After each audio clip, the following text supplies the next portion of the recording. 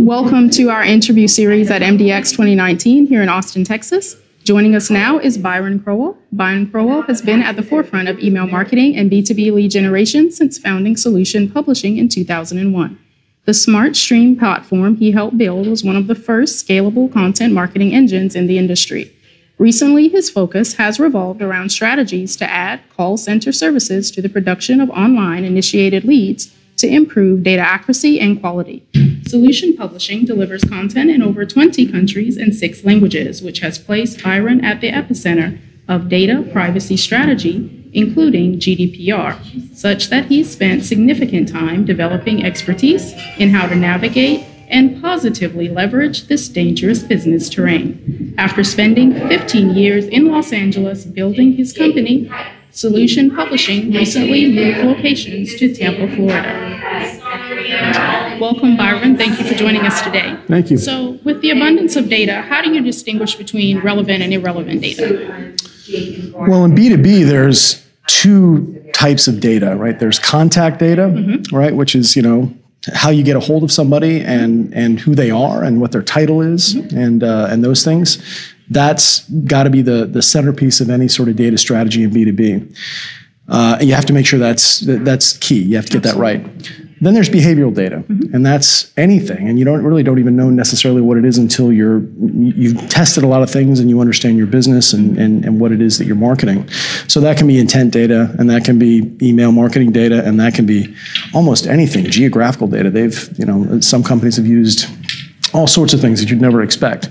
So a lot of this comes down to testing different data sources on the behavioral front and seeing if there's a correlation. And that gets to data science and analysis and then a lot of testing. Awesome. So how can companies and data analysts ensure that they're collecting and compiling data according to the right parameters? Well, the short answer that I would say is they can't, right? They can't. And this entire process is a giant experiment, right?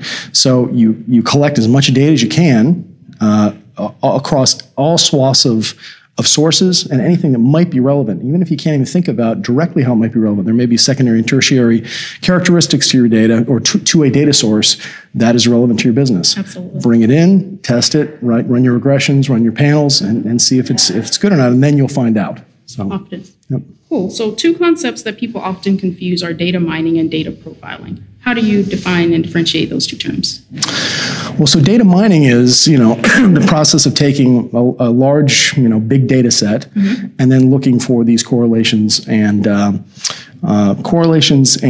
things that and levers. If you push this happens. Not sure why, but it turns out that these 2 things are correlated. You don't know if they're directly correlated. There may be things in between that you got to tease out. Absolutely. So that's one thing. And then when you get to things like personas, where you take that data and you draw it into clusters, and you say, these people are alike. These other people are alike. You're not even sure why, but they cluster into clumps, and you can almost sort of visualize it. That's really the difference between those 2 things. Awesome. So what are some of the best tools that people can use for data collecting and data filtering? There's a lot of them out there, and most of them are good. The hardest part these days is that the cat and mouse game about getting data off the internet, scraping, harvesting, all those things is an ongoing sort of siege warfare situation, right?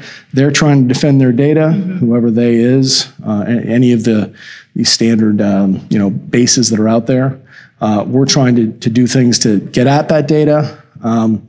Tons of tools out there, tons of techniques.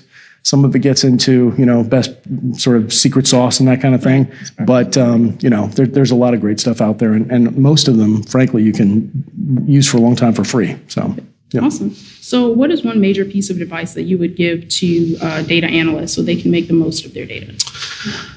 I would say try to think outside the box about data sources that don't have a direct correlation to your business, and bring them in and run analysis on them. It takes a lot of time, but often this is what, the reason why Amazon and Facebook and these guys are so powerful is that they have these gigantic wide data sets where they can run these sort of experiments and find out that it turns out that somebody walks their dog 3 days a week, buys Chevys. Why? No idea, but that turns out to be true. So as B2B people, right, that stuff is available to us, but you got to, really be more broad-minded about bringing in more sets of data. Absolutely. Thank you so much, Byron, for joining us today. Really appreciate it. You bet. Thanks.